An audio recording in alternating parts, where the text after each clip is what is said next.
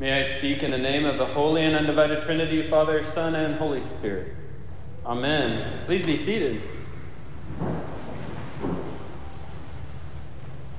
Travis was about 6'5" or 6'6", around 325 pounds, and at his church in Owasso, Oklahoma, he was one of the last holdouts. He was 19.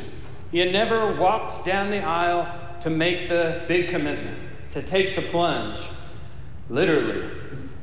And finally, he did it. It was a Sunday night. He walked down the aisle. Alan, who was a youth minister and associate minister, met him at the front, and they walked back around the church into the closet so Alan could put on his waders, you know, the fishing waders that go up to about here, and Trevor could put on some scrubs and be baptized. It was a big moment. We were all singing as we were waiting for him to come out into the water. So they turned on the lights. Everyone walked out. And we knew he was terrified of water. We knew he never liked to swim, and that was part of the reason he had waited so long. But we didn't know how truly terrified he was. Alan took his confession. Do you believe Jesus Christ is the Son of God? I do. Based on that confession, I baptize you in the name of the Father, and of the Son, and of the Holy Spirit. And then he's going down into the water. Trevor begins to lose his mind. He begins to thrash. He begins to freak out because he doesn't put his head under the water. And Alan, knowing that he's afraid and having been warned he might do this, proceeded to push harder. So we kept going and pushed him. And then he began to fight even more. And then he went harder to push him more. And as he tried to put a lot of effort into it, tried to get him under the water, water began to fill the top of his waders. Before long, he lost his balance, and his entire waders were full of baptismal water. Alan went under. Trevor went under. The church was stunned silent. The most interesting part of the service, and this was interesting in all baptisms, the front about third of the baptistry was plexiglass. And as Alan began to come up, Trevor was still thrashing around. He pushed Alan's face into the plexiglass, and he came up through the water with his face. And then he said, I guess that counts as a baptism. And the church laughed for 20 minutes. Well, have you ever responded to an invitation song? Maybe you don't even know what that is if you grew up in the Episcopal Church. It's that time at the end of a sermon in the evangelical world where the preacher will probably quote the gospel we heard this morning. And they might say something like, Jesus once asked the disciples, who do you say that I am? And someday he'll ask you. Here's your chance to answer the question. And you could answer it in your pew. You could answer it by going forward. And as a teen, I thought it was completely ridiculous, especially on Sunday night, because we knew everyone who was there. We had sat there for years with no one responding. I wondered, why did we have to go through this exercise every Sunday night? And then on the rare occasion when somebody did respond, everyone is shocked. And they're saying, especially in the youth group, what do you think they did? What did they do wrong? And that's the reason I was one of the last holdouts at my church. And I never responded. I went forward. I went on a Wednesday night and snuck down with a small crowd to the baptistry, and that's how I did it. The truth is, though, it doesn't sound that bad, really. People are singing. People are ready to pray for you. Some people have been there waiting for years for somebody to finally walk down that aisle. And it's just like peace and hope and fulfillment seem to be waiting for you, just one end of the church to the other. We offer an invitation in our church every Sunday. It might not feel that way to you if you're used to it, but the invitation we offer is to gather around Christ's table. I remember the first time, or one of the first times I preached in the Episcopal Church, my little brother was talking to me after church, and he asked me, "How many people came forward, Tom?" And I said, "Everybody." I didn't tell him about communion. And I remember coming forward one Sunday at my home parish, Trinity in Tulsa, to receive the Eucharist. And I remember being called up short, as they say, when the organist started playing on the organ, "Just as I Am." And all these memories of all of these invitations came flooding back to my mind, and I was shocked. This morning, Jesus offers an invitation that is more shocking than we have made it out to be. It's a different sort of invitation. He has just fed the 4,000 in the wilderness, and this is his second time to do this in Mark's gospel. And the religious leaders show up and they ask him, "Can you do a sign to prove to us that you are who you say you are?" And they're clearly not paying attention or not following him, because in the last 2 chapters alone, Jesus has healed 5 people and twice fed thousands in the wilderness.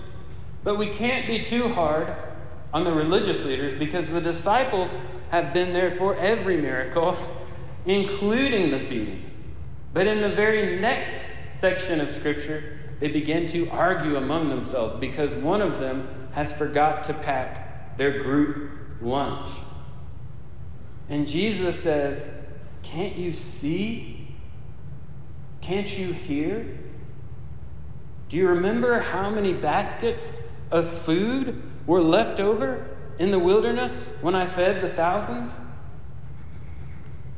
And so, to make the point for the reader, Jesus then tells a parable. But he tells the parable through a miracle. He heals a blind man. And normally in Mark's gospel, when Jesus heals someone or does a miracle, it just happens. But not here. It happens in 2 steps. And first he can see, but he sees not too clearly. And then Jesus touches him again, and he's healed. And this happens to show the reader, to show us, that even those whose eyes are opened, like the disciples, for example, may not see clearly. The disciples and the leaders have seen Jesus feed thousands in the wilderness, and yet they're fighting about forgetting 12 sandwiches or 12 fish or whatever. They've seen the signs, and yet they still do not see. All of that serves as a background for the question Jesus asks in our gospel reading.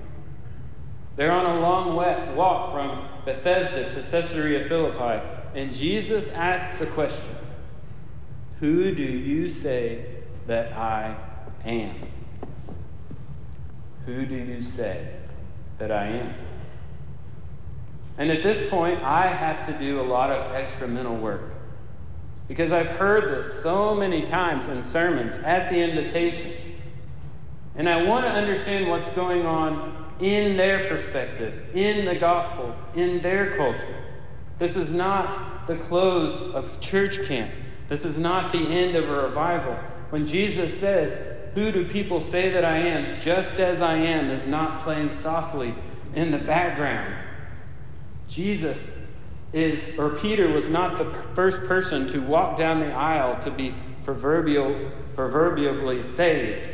We are not that far in the gospel yet. For the first century Jew, Messiah is a political term. When Jesus tells Peter that he and the other disciples believe Jesus is the Messiah, he's saying Jesus is the physical descendant of David. He's saying he'll restore his kingdom.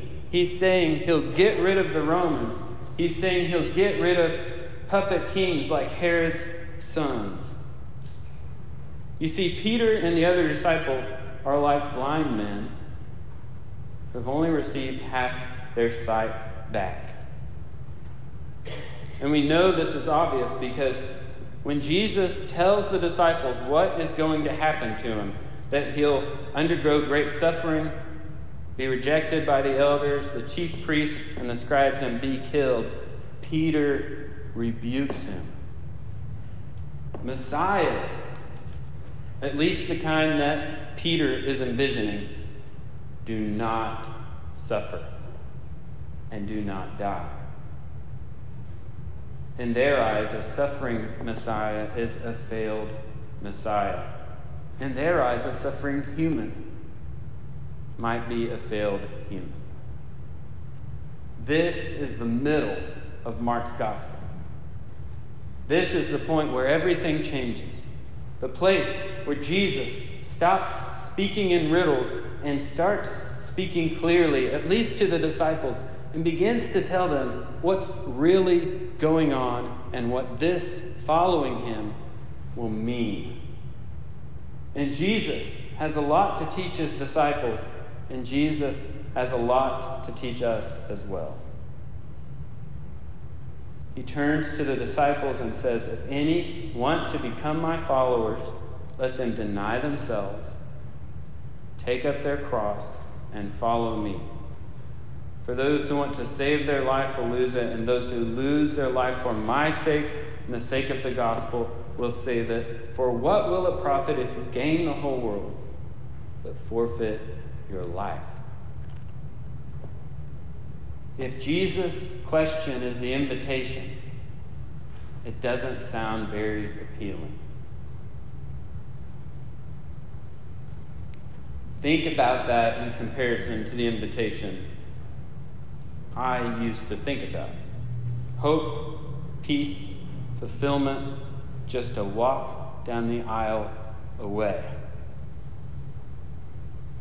We know that's not the whole story.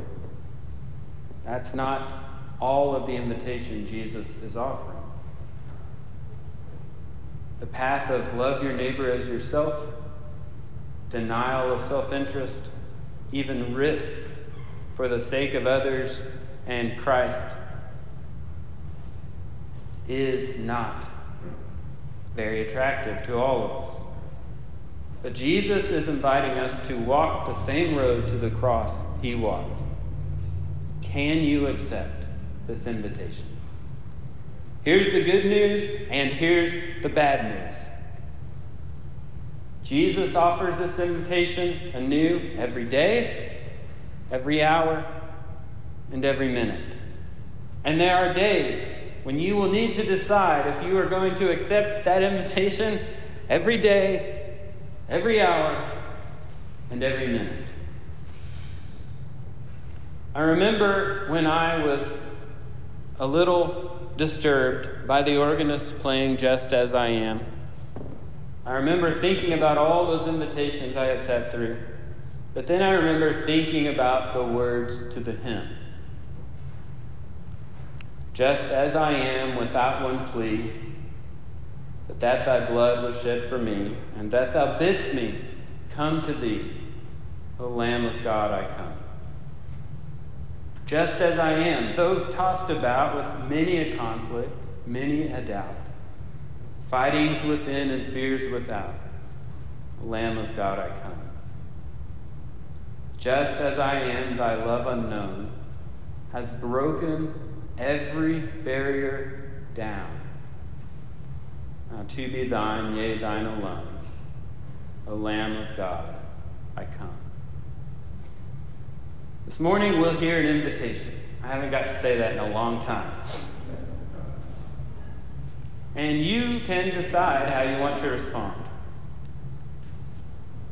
When I think about what we proclaim in the Eucharist, what we participate in, what Jesus calls us to, and what Jesus calls us into through it, how he redeemed and saved the world and all of creation, according to John 3, with his self-sacrificial love. This is similar to the invitation to the question he asked Peter. And it's as close as a simple walk down the aisle.